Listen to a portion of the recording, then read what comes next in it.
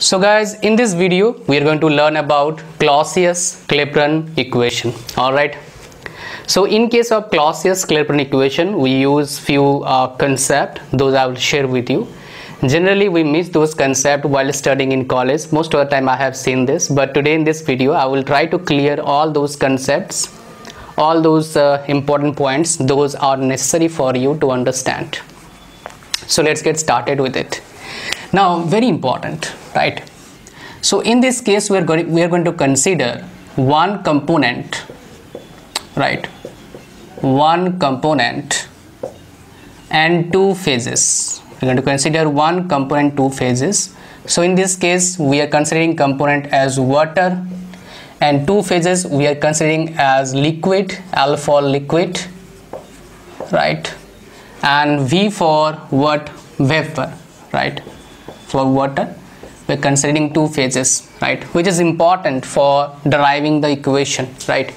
Even if you have gone through degree of freedom in thermodynamics, maybe you have gone through this kind of things: one phase, one component, one phase, two phase, one component, three phases, one component.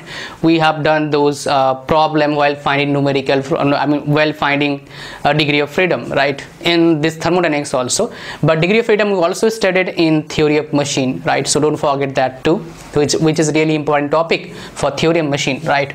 Grubler, criterion, all those things you must study it. Now let's come back to this point. So very important, that is what here we are considering liquid and vapor. Both are in equilibrium condition. Both are in equilibrium condition.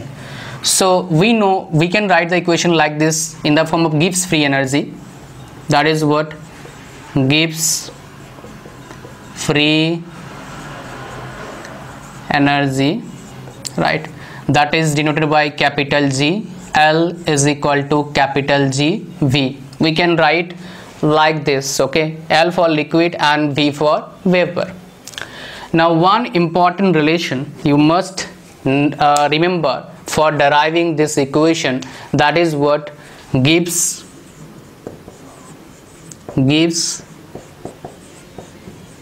Helmholtz equation. You must derive this equation. This equation is really important to use to derive Clausius Clapeyron equation. So you must remember this equation. So what is saying basically, dz is equal to minus s dt plus v dp. It is saying dz is equal to minus s dt plus v dp. Now we need to write this equation in two form. One is in liquid form, another is in vapor form. And one most important point you need to remember, this equation is applicable for reversible as well as for irreversible process. You must remember this. Now what we can write basically, dz L is equal to minus SL dt plus VL dp. Now also we can write dzv is equal to minus sb dt plus bv dp.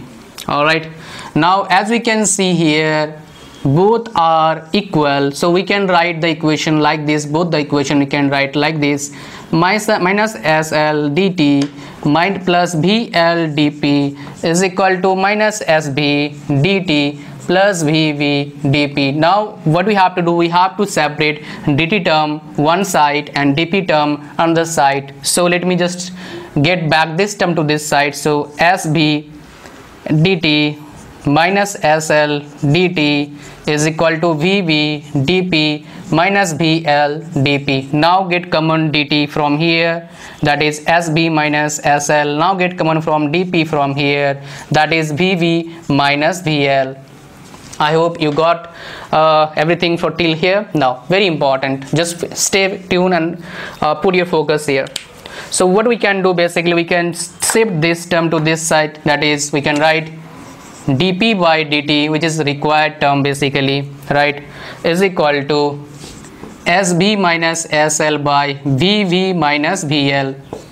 Now another thing we should remember for next step, basically this one is almost done, but we have to do another step for getting the desired result, which generally which result is generally looking by the teacher who is checking your copy, right? So let me tell you that also. Alright, so we know in case of reversible transition process, right, reversible phase transition process, we can say that, right, for that that is what latent heat is equal to, if we will transfer heat, right, we will transfer heat, right, in that case per mole or per kg, you can say that in that case L is equal to what, T SB minus SL.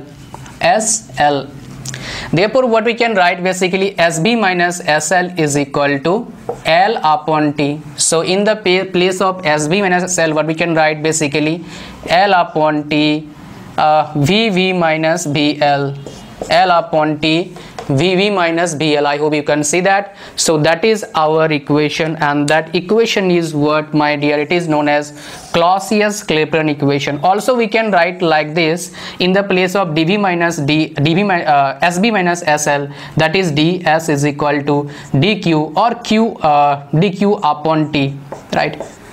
Maybe in some book you will see like this, but this one is widely or worldwide known as Clausius Clapeyron equation. All right, so that's it for today's video. I hope you understood how to derive the equation, what are the key points you need to remember while driving the equation. So guys, thank you very much for watching this video. Like this video, share with your friends, and if you are new to this channel, do subscribe. Thank you very much. God bless you all. Bye bye.